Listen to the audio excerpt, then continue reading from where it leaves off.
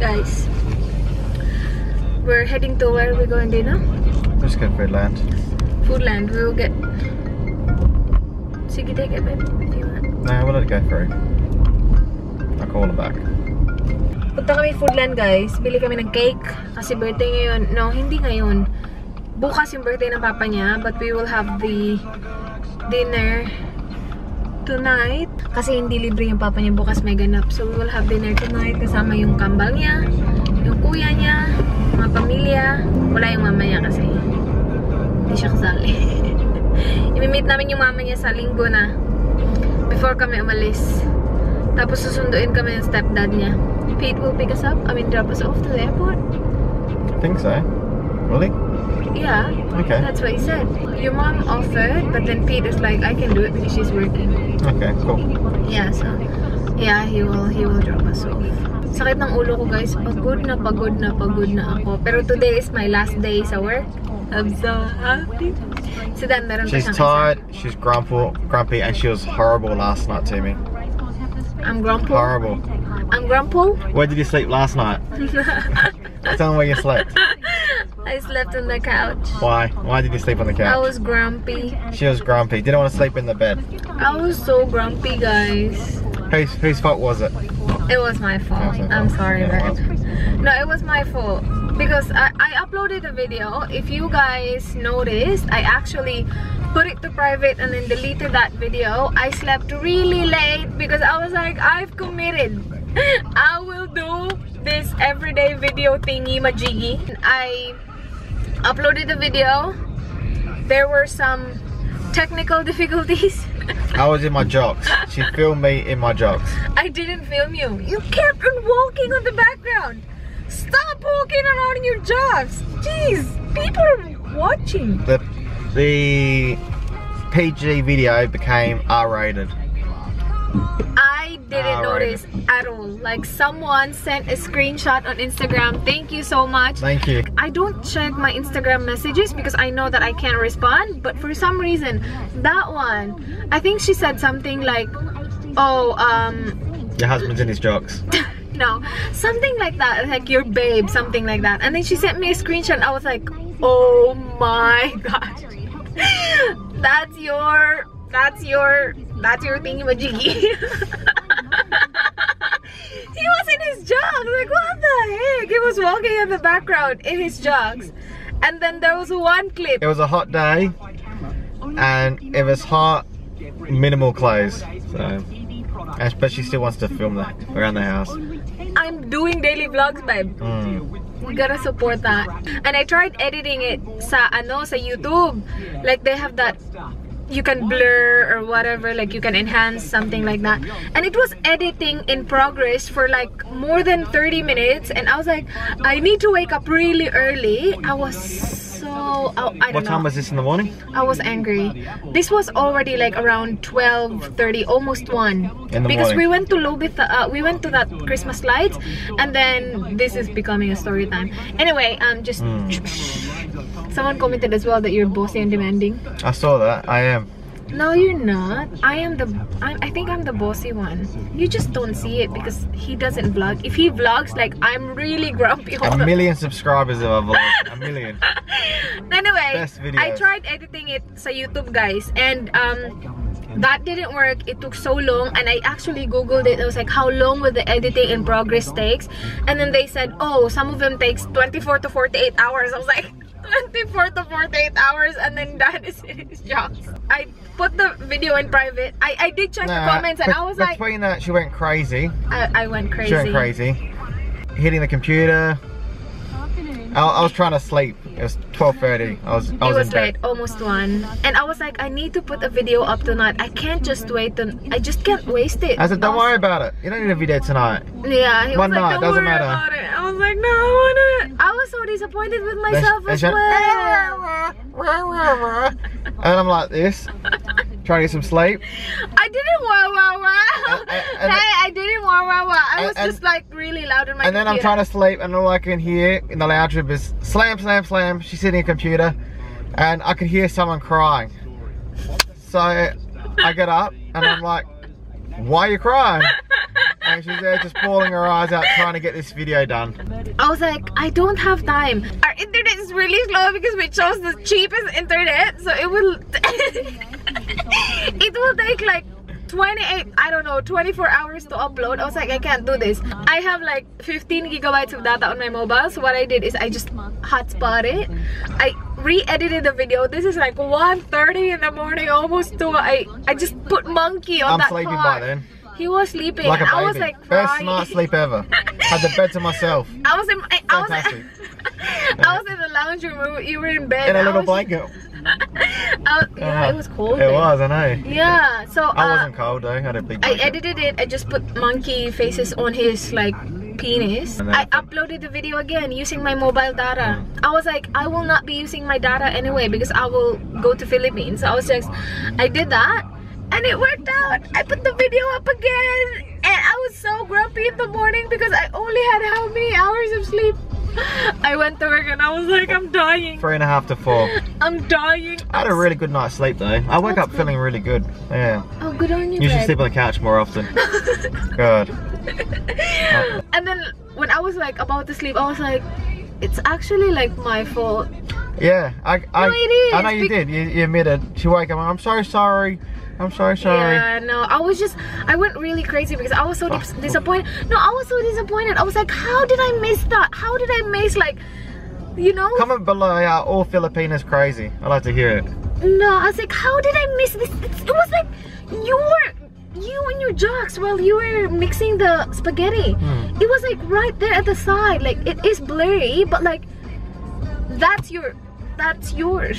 That's my penis. That's your penis. I was like, how did I miss this? I was so disappointed. I was like, I was so tired. I'm just so tired. That's why I cried, because I was like, I can't do this, but I have to. Like, I'm committed. Everyday videos for December. Vlogmas pa more! See, the pain and suffering we go through for you guys. The pain and suffering I go through. Don't blame them. I do it. I will blame Raz. She was so committed to doing this video that our house last night was a war zone. It wasn't a war zone. It wasn't as bad as you were. It was.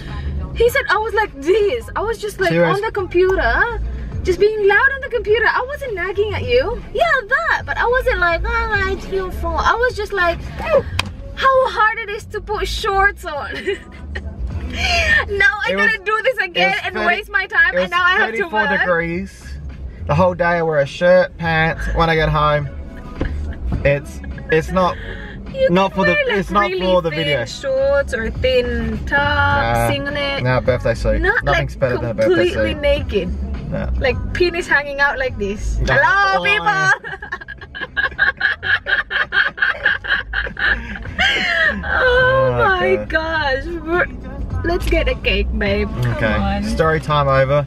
I got this as well from work because today was my last day. I actually do not know what's in here, so pudding. What's pudding? It's like, you know what a pudding is? Oh, pudding! I thought you said supporting because it says supporting there. No, it's for a charity. Yeah. So it's pudding. Do you have it in the Philippines? Dito kami sa Foodland, guys. Hindi ko alam kung bakit kami nandito. Bibili kami ng cake. Pero usually kasi bumibili kami dun sa St. Peter's. Sinasagot lang niya yung tawag niya kanina na hindi niya sinagot.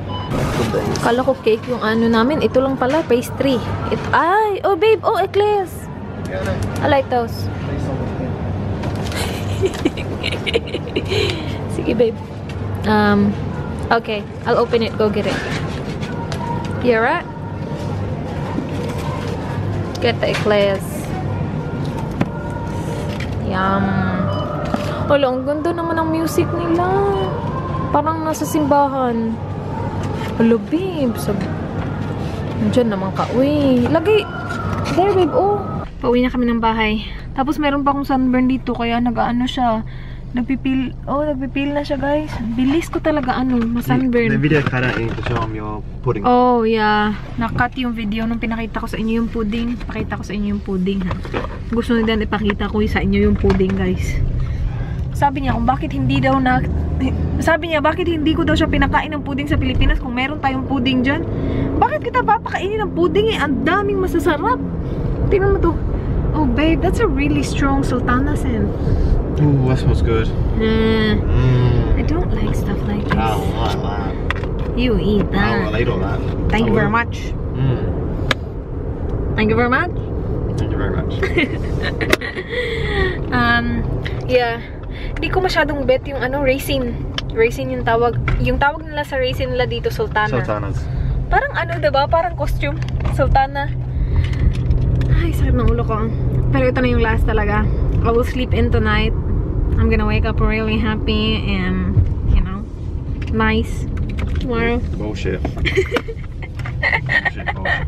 Nawa okay Dan, guys. Kasi kapag ako pagod na pagod si Dan, yung kasama ko, kawawa talaga siya. Like, why is you grumpy? Look at me, I'm happy. Ganun siya. Look at me, I'm happy. Dito ako natulog, guys. Kasi pagod na ako, doon ako nag-edit kasi kailangan ko i-charge yung ano, yung lapi ko. So doon ako nag-edit, tapos sabi ko, dito na lang ako, nag-guilty din ako sa ginawa ko kaya hindi na ako pumasok sa kwarto. Yan yung blanket ko kagabi. I-wrap natin yung present ng papi ni Danny Boy.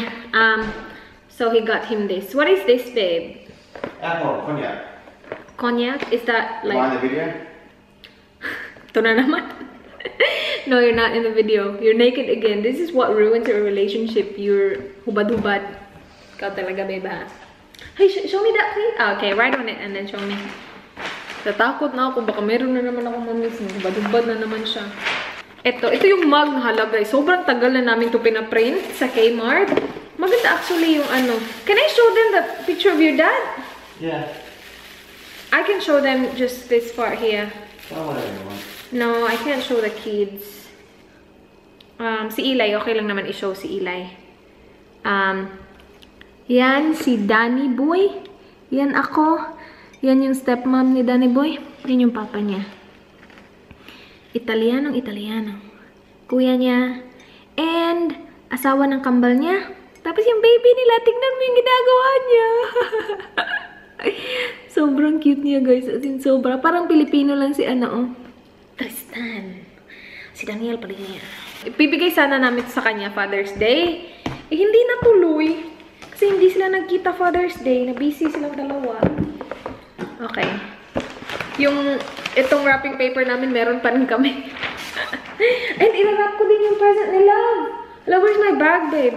Nagpunta ako ng ano kanina, Priceline, pagkatapos ng work. Kasi binalik yung present nila. Papakita ko sa inyo mamaya. Mahilig pala sa perfume si Love, eh. So, yun, binigay ko sa kanya. Kasi nung nagpunta kami, sobrang nababanguhan talaga siya dun. So, sabi ko, no, never mind. My purse, it's in the room. Okay. Yeah, I'll show them the card. Tingnan niyo yung card, guys. Binili ko to nung nung nagpunta kami sa city kasama si Anna tsaka si Lyra. Vintage vehicle. Old man. Happy birthday. Ganda. Sabi ko, magugustuhan talaga ito ni Dad. Kasi tinatawag niya old man yung papa niya.